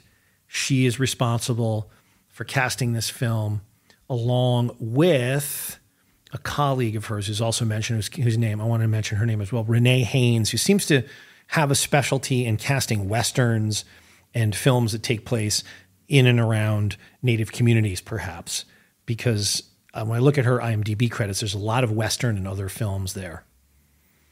It's edited, as I said, by Thelma Schoonmaker, who's just obviously an iconic legend. You know, so many great cast members.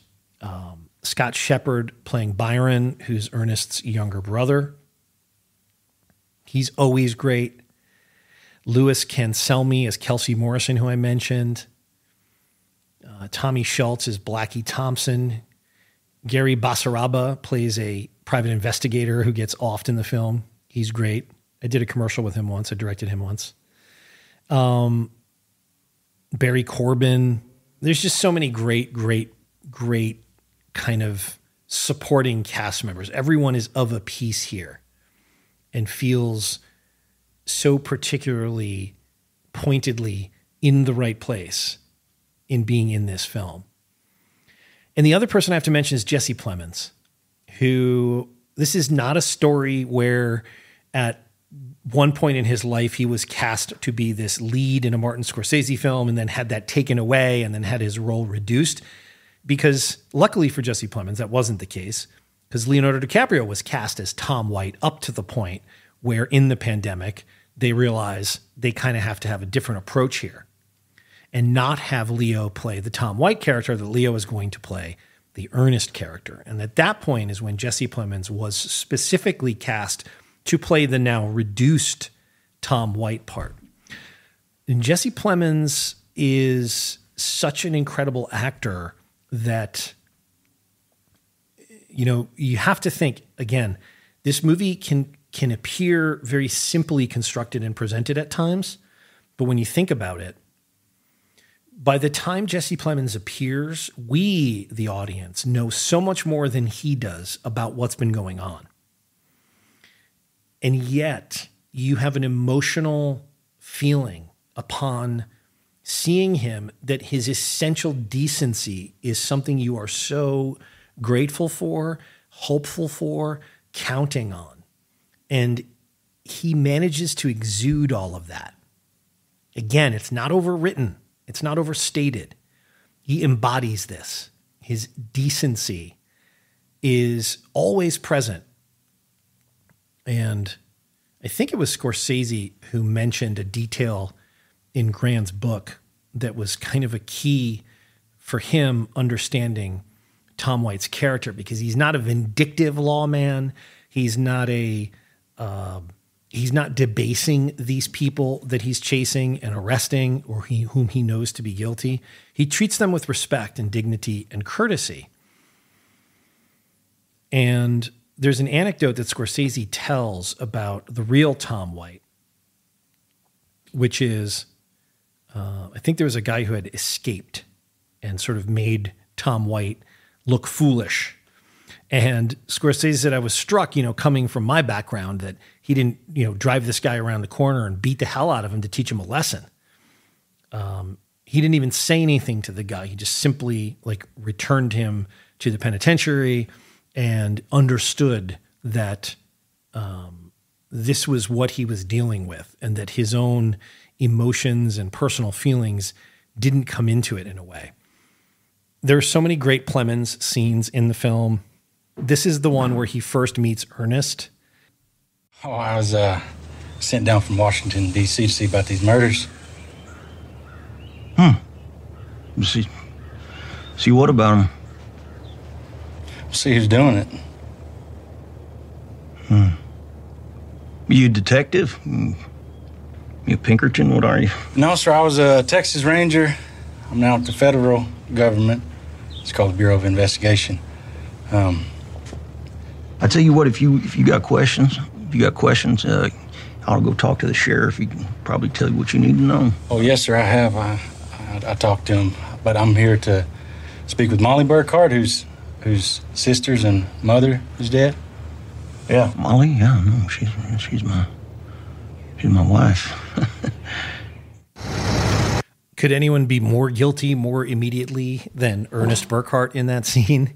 And could Jesse Plemons know that and yet remain so open to the pleasantries of the conversation at the same time? He is an extraordinary presence in the film. The film is all the better for him being in it, and he is absolutely perfectly cast.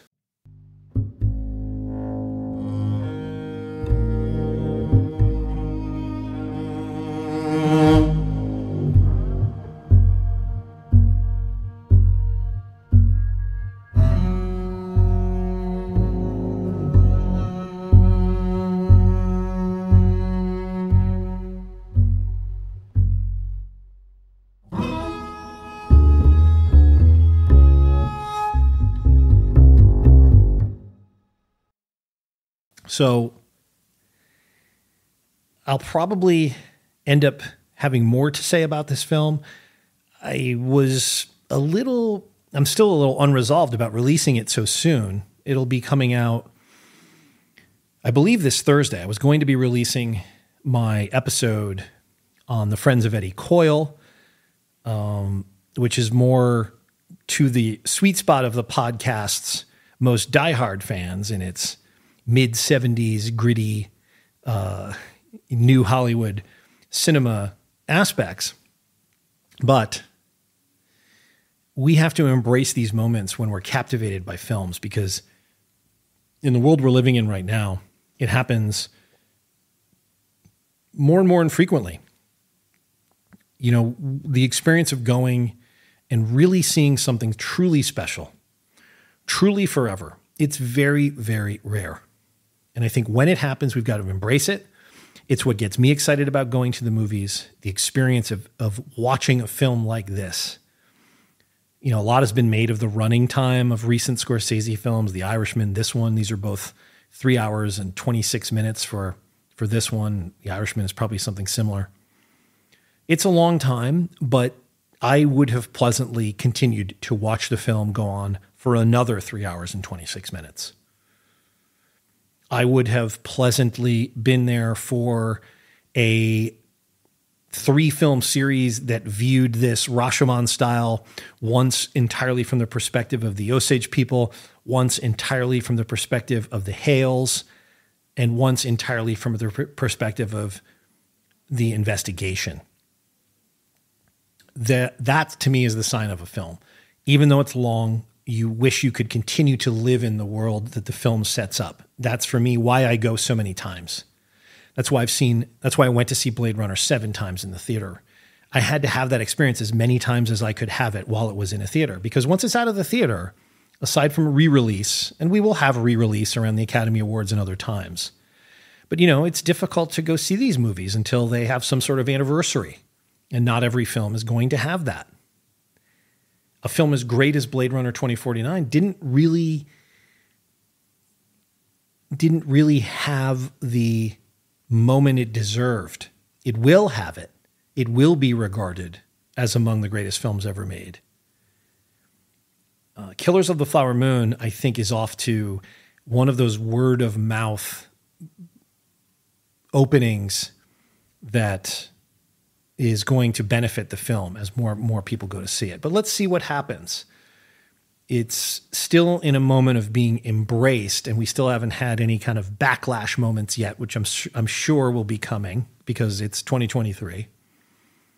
But I can't wait to see it again. I'm going to see it again. As difficult as it is at times to experience the emotions that this film so expertly evokes in me as an audience member, I'm also aware that it's important to have those moments. It's important to be inspired to read further into this and other examples of our shared history and collective complicity in order to have an understanding that is not wholly shaped by things like the 1959 version of the story or other rote, mechanical, by the book, by the numbers, white savior lenses that things get viewed through in our society all too often.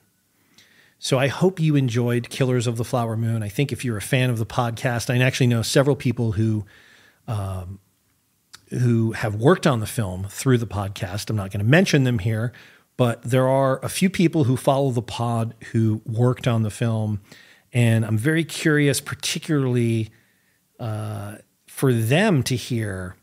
I'm curious to hear from them what their experience of going to see the film is. I know one in particular was I believe, on location for, it could be 8 months or 8 months of this person's working career was spent fully immersed in this world. And he mentioned he's going to go see the movie tomorrow, Tuesday. I'm recording this on Monday the 23rd.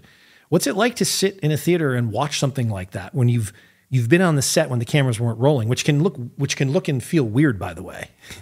If you are behind the scenes or on a film set and you're watching things happen, it's like you almost can't hear the dialogue. You don't know what's taking place all the time. So I think it will be very interesting to hear what those people experience from seeing this film. And I hope that you enjoyed it, and I hope you enjoyed this episode. And I thank you as ever for listening to the Full Cast and Crew podcast, and I will be back soon with another episode.